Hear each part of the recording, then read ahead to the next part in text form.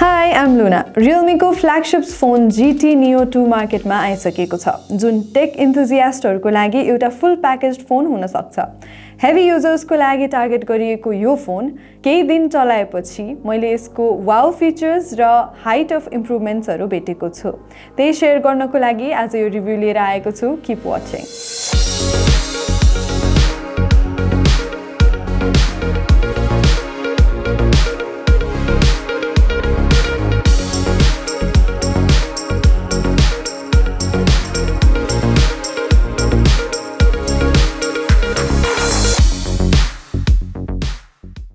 Body डिजाइनबाट सुरु गरौँ। Mainly gaming पर्पजको लागि फोकस गरिएको यो फोनको वेट जम्मा 200 ग्राम्स छ।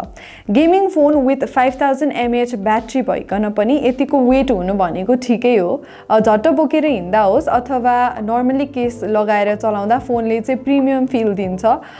फोनलाई डिजिटल अर्बन बनाउन खोजेको हुनाले कलर अप्सनमा चाहिँ नियो ब्लू, नियो ब्ल्याक र नियोन कलर रहेको छ। मसँग भएको चाहिँ नियोन कलरको हो। ब्लू र ब्ल्याक त जनरल कलर देखिन्छ, तर पकेटबाट फोन झिकेर कल गर्दा होस् अथवा चलाउँदा नर्मली अटेन्सन पाउने भनेको र पपअप हुने खालके कलर भनेको चाहिँ यही नियोन अप्सन नै हो। तीनटा कलर अप्सनहरु भइराख्दाखेरि यो कलर चाहिँ मन परेन या अथवा अरु कुनै कलर पनि मन परेन भने रियलमीले चाहिँ एउटा राम्रो ग्रे केस दिने गरेको छ, जुन चाहिँ मलाई मटेरियल वाइज पनि मन पर्यो। राम्रो क्वालिटीको केस रहेको छ र प्रोटेक्सनको लागि पनि यो केस राम्रो छ। यही केस युज गरेर हिँड्दाखेरि चाहिँ क्लासी नै देखिन्छ। Dual tone glass back panel र प्लास्टिक फ्रेम भएको यो फोनमा पछाडि क्यामेरा सेटअप त्यो पनि रेक्ट्याङ्गल मोडलमा रहेको छ। राइट साइडमा रियलमीको एउटा ट्यागलाइन अनि त्यसको लेफ्टमा सानो डेयर टु लिभ ट्यागलाइन देखिन्छ। फ्र्याङ्कली भन्नुपर्दा यो ट्यागलाइनले चाहिँ फोनको डिजाइनलाई प्लस हैन माइनस चाहिँ गरिरहेको जस्तो मलाई लाग्छ। एनीवेज फ्ल्यागशिप फोनमा यस्तो ट्यागलाइन्सहरु चाहिँ नराखेको भए अझै बेटर र क्लासी देखिन्थ्यो जस्तो मलाई लाग्छ। त्यसैगरी अगाडिको ग्लास फ्रन्टको टप लेफ्टमा रहेको पञ्च होलमा सेल्फी क्यामेरा राखिएको छ। पोर्ट्सको कुरा गर्नुपर्दा यो फोनमा अडियो ज्याक पोर्ट्स छैन। जनरली बटम साइडमा हुने अडियो ज्याक पोर्टको ठाउँमा सिम ट्रे राखिएको छ। यो सँगै माइक, USB-C चार्जिङ पोर्ट र स्पिकर्स रहेको छ। राइटमा पावर बटन, टपमा नोइज क्यान्सलेसन माइक अनि लेफ्टमा भोल्युम रकर राखिएको छ। यसमा भएको सिम ट्रेले चाहिँ डुअल न्यानो सिम मात्रै सपोर्ट गर्छ। त्यो भनेको माइक्रो SD कार्डको लागि यसमा स्लट पनि छैन र एक्सटेन्ड गर्ने अप्सन पनि यसमा दिएको छैन। यसको फिंगरप्रिन्ट चाहिँ इन डिस्प्ले फिंगरप्रिन्ट रहेको छ, जुन चाहिँ रियर माउन्ट फिंगरप्रिन्ट मन पर्नेहरूलाई चाहिँ अलिकति अप्ठ्यारो लाग्न सक्छ, नत्र नर्मली फिंगरप्रिन्ट चाहिँ सुपर फास्ट नै छ। अब डिस्प्लेको कुरा गर्नुपर्दा there is no doubt it has huge immersive display of 6.62 inch, त्यो पनि E4 AMOLED को साथमा HDR10+ को सपोर्ट पनि आउँछ। E4 AMOLED भनेको चाहिँ अझै बडी पावर एफिसिएन्ट भएको डिस्प्ले मानिन्छ। यसले चाहिँ organic light emitting diode displays अनि higher brightness levels, improve contrast र कलर एक्युरेसीहरुको कुरामा चाहिँ पावर सेभ गर्दै प्रोसेस गर्छ। यसमा 120 हर्ट्ज को एडाप्टिभ रिफ्रेश रेट आउँछ। त्यो भनेको चाहिँ तपाईले फोन चलाएको आधारमा यो रेट चाहिँ अटोमेटिकली शिफ्ट हुन्छ। त्यस्तै 600 हर्ट्ज को टच स्याम्पलिङ रेट पनि रहेको छ, जसले तपाईको गेमिङ एक्सपिरियन्सलाई पनि राम्रैसँग इन्हान्स गर्छ। 92.6% को स्क्रीन टु बडी रेशियो आएको छ, which is amazing. Along with that Corning gorilla glass 5 को प्रोटेक्सन पनि आउँछ। ब्राइटनेसको कुरा गर्नुपर्दा 1300 निट्स को पिक ब्राइटनेस आउँछ, which is also a good deal. Overall display bright र ब्युटिफुल लाग्यो मलाई चाहिँ। प्राइस रेन्जको आधारमा कम्पेरिटिभली डिस्प्ले क्वालिटी चाहिँ पर्फेक्ट लाग्यो। अडियोमा पनि स्टिरियो स्पिकर्स भएकोले गीतहरू सुन्दा, मुभी हेर्दा अथवा भिडियो हेर्दा साउन्ड क्वालिटी चाहिँ राम्रै सुनिन्छ।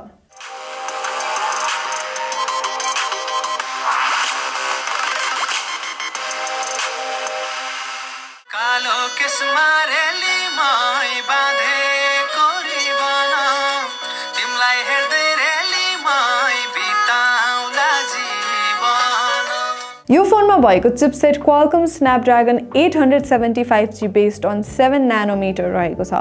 यो बजेटको फोनहरुको कम्पेरिजनमा चाहिँ यतिको पावरफुल चिपसेट खासै राखेको पाइँदैन।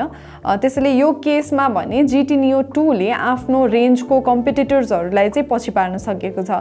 Snapdragon 870G लाई कनेक्टिभिटी पावर हाउस भनेर पनि भनिन्छ भने 5G मा हाई स्पीड इन्क्रिज्ड क्यापासिटी अनि वाइड स्प्रेड एक्सेसिबिलिटी सपोर्ट दिन्छ 5G भन्ने बित्तिकै GPU मा क्वेशन उठाउने त ठाउँ नै हुँदैन octa core CPU सित Adreno 650 को GPU भएको हुनाले ओभरअल गेमिङ परफर्मेन्स लाई चाहिँ स्ट्रङ बनाउँछ Android 11 operating system मा Realme UI version 2.0 ले यो फोन को प्लेटफर्म लाई स्ट्रङली सफिशिएन्ट बनाएको छ बट अल्सो फ्ल्यागशिप फोन भन्ने गर्दा अपडेटेड UI को साथमा यो फोन आउनु पर्थ्यो भन्ने चाहिँ मलाई लाग्छ यसको AnTuTu स्कोर चाहिँ 6,55,000 भन्दा माथि नै रहेको छ गेमिङ परफर्मेन्स को लागि यो फोनमा GT मोड 2.0 भनेर राखिएको छ जसलाई यहाँले सेटिंग्स को ब्याट्रीमा गएर देख्न सक्नुहुन्छ नोटिफिकेसन बारबाट पनि सजिलै गेमिङ मोड अन गर्न सकिन्छ GT मोड इनेबल गरेर फोन चलाउँदा फोनको ओभरअल परफर्मेन्स राम्रो दिने प्रमिस गरेको हुनाले मैले चाहिँ PUBG न्यू स्टेट डाउनलोड गरेर GT मोडमा खेल्दा एकदम सरियल फिल भएको थियो ग्राफिक्स अल्ट्रा म्याक्समा लगेर खेल्दा एकदम रियलिस्टिक परफर्मेन्स मैले पाएँ यो फोनमा अल्ट्रा मोडमा PUBG 88 FPS call of duty 59 FPS Fortnite 27 FPS सम्म खेल्न मिल्छ अब क्यामेराको कुरा गरौँ युजुअली गेमिङ फोन भनेर टार्गेट गरेर बनाइसकेपछि चाहिँ क्यामेरामा थोरै कम्प्रोमाइज गरेको स्मार्टफोन्सहरु देख्दा यसमा पनि त्यस्तै हो कि जस्तो लाग्न सक्छ तर यो फोनमा क्यामेरा फिचर्सहरु पनि क्वालिटीको नै दिएको छ फोनमा 64 मेगापिक्सल को मेन क्यामेरा 8 मेगापिक्सल को अल्ट्रा वाइड अनि 2 मेगापिक्सल को म्याक्रो लेन्स रहेको छ सेल्फी क्यामेरा 16 मेगापिक्सल को दिएको छ डे लाइटमा फोटोहरु एकदम राम्रो आउँछ डिटेल र कलर पनि एकदम राम्रो लाग्यो मलाई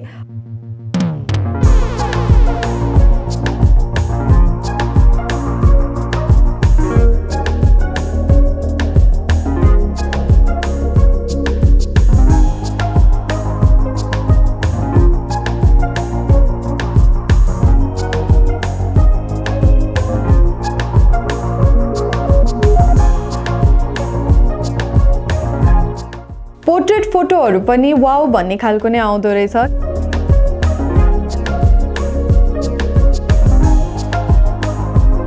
क्यामेराको लेन्स 20x सम्म जुम गर्न मिल्ने छ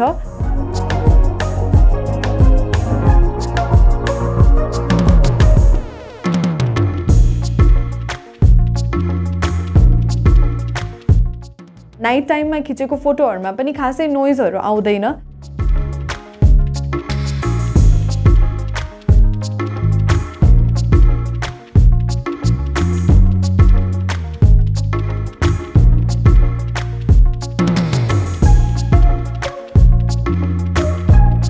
नाइट फोटोहरु देखेर चाहिँ आम भेरी इम्प्रेस्ड म्याक्रो फोटो चाहिँ सारै नै फिका आउने रहेछ त्यस्तै स्ट्रीट मोड्सहरु पनि यो फोनमा रहेको छ भिडियोको कुरा गर्नुपर्दा यो फोनले एकदम स्टेबल भिडियो खिच्दो रहेछ EIS भएकोले नै नाइट फोटो अनि भिडियो क्वालिटी चाहिँ बेटर भएको हुनुपर्छ स्टेबल भिडियोको लागि म्याक्स अप्सन पनि दिएको छ यसले गर्दा नर्मली हिँड्दै भिडियो खिच्दा पनि फुटेजहरु स्टेबल नै आउँछ फोनमा डुअल भ्यू अप्सन पनि रहेको छ त्यसले भ्लगिङ गर्नेलाई चाहिँ राम्रो एक्सपिरियन्स दिन सक्छ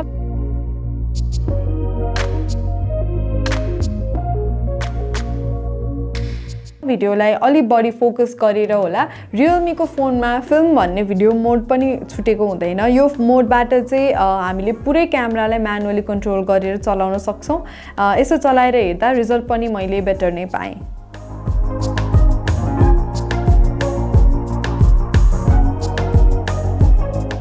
ब्याट्री को कुरा गर्नु पर्दा यसमा 5000 mAh को नन रिमुवेबल ब्याट्री रहेको छ विथ अप्सन अफ 65 वाट को सुपर डार्ट चार्जिङ अनि I must say 40 to 45 minutes मा यो फोन फुल चार्ज हुन्छ which is another impressive part of this phone छिटो चार्ज हुँदा छिटै चार्ज सकिन्छ कि भनेर टेन्सन लिनु पर्दैन किनकि यसले ब्याट्री ब्याकअप पनि मजाले दिन्छ गेमिङ फोन भएकाले 6000 mAh को ब्याट्री भइदिएको भए चाहिँ अझै बेस्ट हुन्थ्यो स्टोरेज को कुरा गर्नु पर्दा 8GB RAM मा 128GB र 256GB स्टोरेज अप्सन को भेरिएन्ट रहेको छ र त्यसैगरी 12GB RAM मा 256GB स्टोरेज अप्सन को भेरिएन्टहरु रहेका छन् तर नेपालमा लन्च गरिएको Realme GT Neo2 को स्टोरेज चाहिँ 8GB RAM मा 128GB इन्टरनल स्टोरेज भएको छ यति स्टोरेजमा एक्सटर्नल मेमोरी कार्ड खासै चाहिँदैन, तर पनि यो रेन्जको फोनले एसडी कार्ड स्लट चाहिँ हालिदिनु पर्छ जस्तो मलाई लाग्छ।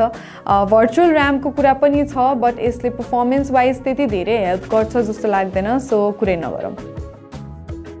यो फोन 8128GB भ्यारिएन्ट मात्र नेपालमा एभाइलेबल छ, जसको प्राइस चाहिँ 54,199 रहेको छ। अब यो रिभ्यू हेर्दै अनि प्राइस सुन्दा चाहिँ लिउँ कि नलिउँ जस्तो लाग्छ भन्ने म हजुरलाई सजिलो बनाइदिन्छु। रियलमीले यो फोन चाहिँ नियो फ्ल्यागशिप किलर बन फर एभ्रीडे हेभी युजर्स भनेर एडभर्टाइज गरिरहेको छ। त्यो भनेको यहाँहरूले एभ्रीडे फोनमा इनोभेटिङ टेक्नोलोजी, इन्टेन्स गेमिङ र डेली बेसिसमा 90% भन्दा बढी काम चाहिँ मेरो फोनबाटै हुन्छ भनेर भन्नुहुन्छ भने यो फोन चाहिँ यतिको प्राइस रेन्जमा यहाँहरूको लागि बेस्ट अप्सन हुन्छ। तर यहाँहरू हेभी युजर हुनुहुन्न भने यो भन्दा कम प्राइसमा आउने बजेट फोनहरू पनि छँदैछ। यो प्राइस रेन्जमा प्रोसेसर, क्यामेरासँगै ओभरअल परफर्मेन्स वाइज चाहिँ यो फोनलाई राम्रो मान्न सकिन्छ।